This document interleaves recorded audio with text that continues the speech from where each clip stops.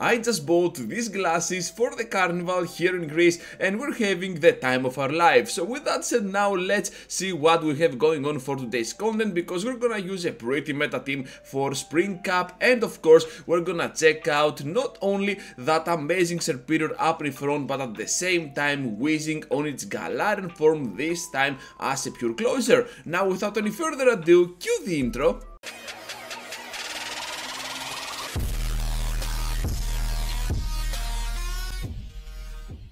I'm not seeing well with these things, so I'm just gonna take them off. Anyways, having now Serperior coming in, super clutch here, up against a very bad lead with that whizzing, and of course at some point we will try to catch on our Tentacruel. Unfortunately for us, it ends up being just a bait, which means that the overhit will not be resisted at all. Instead, they're gonna throw that neutral damage and of course the brutal swing. So another move is coming off from this Pokemon. I was not expecting this, so here comes the Mirror Shot, which is kinda weird, but at the same time they apply the debuff. Sludge Wave now for not a lot of damage for sure, and we cannot even reach now to that Scald. So here comes now my play with those back-to-back Aerial Aces just to finish off that Ferrothorn as soon as possible, but since I know now that they have Mirror Shot, I have nothing to worry about and I'm just gonna charge up as much as I can. Also, I have a weird lag here that those debuffs are not being shown visually. Of course they are applied, but as it seems I cannot see them,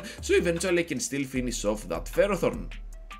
Now with Whizzing returning into the battle, I can still go for those Frenzy Plants, and knowing that only Overhit can hit me here for super effective, I'm just gonna block once just in case this is the Overhit, and of course it is. So right after we can respond with some Frenzy Plants, and as you can see we managed to catch now once again, but this time on our own Whizzing. So here comes now the resisted Overhit. I say resisted because it is the debuff after all, not even resisted, but you get the memo. And of course right after we have a win condition all of a sudden against Araquanid. This Pokemon, whatever it throws, is gonna be bug moves basically, and of course since they do not have access as it seems to the Water Pulse, I can easily tank one Bubble Beam with ease. Right after we can go ahead and throw that Overhit between those shields, and right after that we can absolutely switch out to clear the debuff with our switch out to that Serperior. So Aerial Ace here will not finish them off because they have that final shield, but at the same time we have so much energy stored up on Whizzing, able to get now to the Overhit for the overkill against Araquanid, and we're gonna start off the video in a positive way. Or I thought so, because they have a Whizzing as well, alive and well, and we cannot finish them off right on time. Instead we're gonna start off the video in a draw. Are you kidding me? That was super weird, but it happened. Anyways, I totally forgot about that Whizzing at the very end. So over here, speaking of Whizzing, another one right after that previous battle, and this time on the switch up against our Tentacruel, able to completely wall down this Pokemon, and all we need to do at some point is to throw our Scald, but as it seems this opponent decides to go for those Sludges, and I have a feeling that I can completely farm down without spending a sweat. However, my opponent catches me off guard here, and of course I'm getting destroyed down by the Overhit. Now that Poliwrath comes into the battle, and of course we stand on a very good spot because of that amazing energy gain that we have on Serperior. Here comes now the damage output with the Frenzy Plant. They are not gonna expect it, perhaps they were expecting that Aerial Ace, and since now they have the Lantern coming into the game, we can absolutely wreak havoc on their defenses with those back-to-back moves. Here comes now the Surf. I'm pretty sure we can tank one, that's why I took that move, and right after we got the Frenzy Plant for massive damage, and we're gonna take this victory without revealing our Whizzing at all. Into the next battle with another weird lead, this time up against a Dugong. I never like my odds whenever I have a grass type up against a Dugong because of how easy it is with that Icy Wind to debuff our attack stat. So here comes now the move. I'm just gonna block it as well because we're gonna get severely low after this. Perhaps they can farm down with this with a simple Ice Shard, and I do not like my odds at all. So here comes now a move from their end, and of course it is going to be another Ice Wind. On the plus side though, we got the upper hand with the shields, and of course before they reach here to the drill run, I'm just gonna press the overheat to finish off the Dungong, spending no sweat at all. So here comes now the switch immediately right after to my Tentacruel, because I know that whatever they throw here is gonna be absolutely devastating for me since I have that debuff from that overheat, and of course right after they want to switch out to that Victor Bell. This is absolutely awesome for us because now they are shieldless, and our plan is to go ahead and throw that double brutal swing while we need one to finish off this Victory Bell and perhaps one more to destroy down the remaining HP that this super glassy Braxis is gonna have.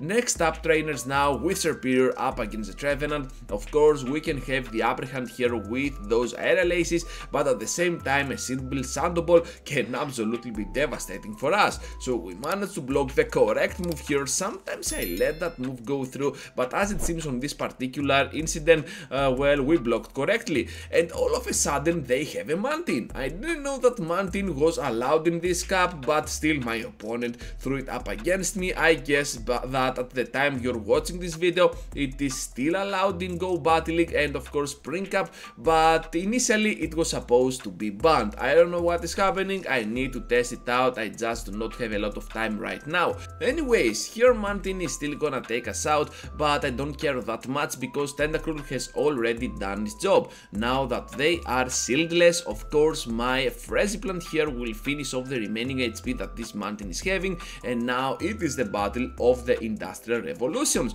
So here comes now the overhit, I guess, so we managed to block correctly at this point, and now the back they have the Trevenant, so I'm just gonna throw here my overhit while I still have my Superior alive and well. I know that another overhit needs to be thrown in no time at all, so here it comes, trainers. My opponent will take it because they are shieldless, but at this point they can still survive with a considerable amount of HP. So here comes now a double sludge, which was super weird at this point, but still I guess it does its job without them spending any debuff on their end. But another move, this time the Fresh Plant, which is resisted but still kinda lethal on that Weezing, will grab that amazing victory for our team. Pelipper now up in front. Obviously this is gonna be a bad one for us, so I'm just gonna switch out to my Tentacruel and let's see how well we can do here, because we're expecting the switch at some point. So I'm just gonna respond back at them with the Sludge Wave on the switch that Abomas now is, and as it seems they were not expecting it at all. So down they go in and one shot. Amazing damage output from the 10 type Pokemon, and right after we also got the Scald for that Pelipper. They're getting significantly low, so I guess we can absolutely push here for another Scald, but my opponent absolutely knew what they were doing, so they can absolutely farm down as well. So at this point they have the Hurricane, which I guess is kinda weird, but still we threw the nuke on that Abomasnow, and I did not respect at all that energy gain that they had, so we exchanged some one-shots over here, but it doesn't matter. I still have that overhit for the one kill over that Trevenant, and I pressed the second overhit right on the CMP. This was not intended at all. I was hoping that I could get my hands on the second overhit before they do anything weird with their moves, so with that in mind now they have enough energy to throw the Weather Ball and of course finish me off since I miscalculated some things. Anyways, into the next one now, and we're having that Ferrothorn up in front, which is as always a troublesome lead for us since we do not have a clear battle with our Serpenter over here, and also at the same time this Pokemon can almost wall down my Tentacruel at the back, and with Flash Cannon of course we stand no chance at all with our Serpenter. Not only that, they also want to go ahead and block my moves, which is not that great overall, as it seems they might actually know what I might be having at the back since I'm not switching out with my Serpenter. So here comes now another Flash Cannon, but this time I can easily farm down by spending just one shield, I guess, with my Tentacruel, and Tentacruel with energy is always a severe threat to any Pokemon out there. Even when they have the shields, you can always go with back-to-back Scalds or just surprise them with that Sludge Wave. So they got a Lantern at the back, and of course we can throw one Sludge Wave and perhaps one more, but but my opponent here will take advantage of the lag that I have,